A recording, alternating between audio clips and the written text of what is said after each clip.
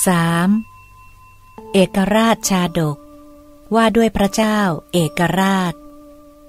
พระเจ้าทุพพิเสนทรงขอโทษพระเจ้าเอกราชแล้วตรัสว่า 9. ข้าแต่พระเจ้าเอกราชเมื่อก่อนพระองค์เสวยกามคุณที่สมบูรณ์ยอดเยี่ยมมาบัดนี้พระองค์ถูกโยนลงในหลุมอันขรุขระก็ยังไม่ทรงละพระชวีวันและพระกำนันอันมีอยู่แต่ก่อนพระเจ้าเอกราชผู้เป็นพระโพธิสัตว์ได้ฟังดังนั้นจึงตรัสว่า 10. พระเจ้าทุพพิเสนเมื่อก่อนหม่อมฉันมีขันติและตบะสมปรารถนามาแล้วหม่อมฉันได้ขันติและตบะนั้นแล้ว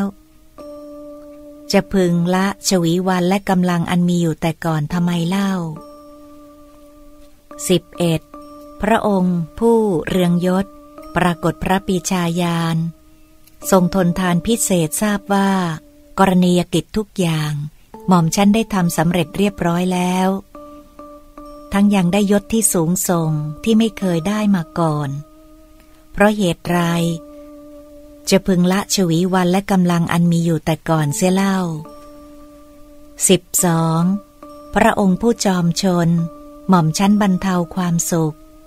ด้วยความทุกข์และข่มความทุกข์ด้วยความสุขสัตว์บุรุษเช่นหม่อมฉันวางตนเป็นกลางในความสุขและความทุกข์เพราะมีความเยือกเย็นในภาวะทั้งสองนั้นเอกราชชาดกที่ 3 จบ